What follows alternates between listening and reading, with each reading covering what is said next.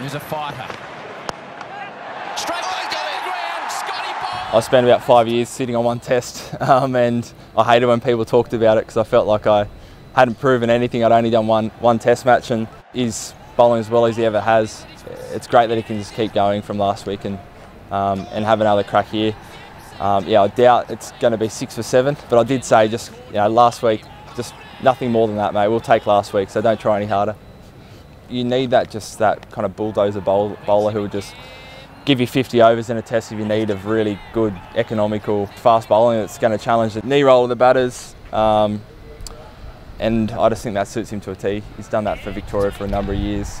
He's done that really well, so I think he's super experienced. He's played 80 odd games. You know what you're going to get, so you just feel like he can walk in and going to do a great job straight away.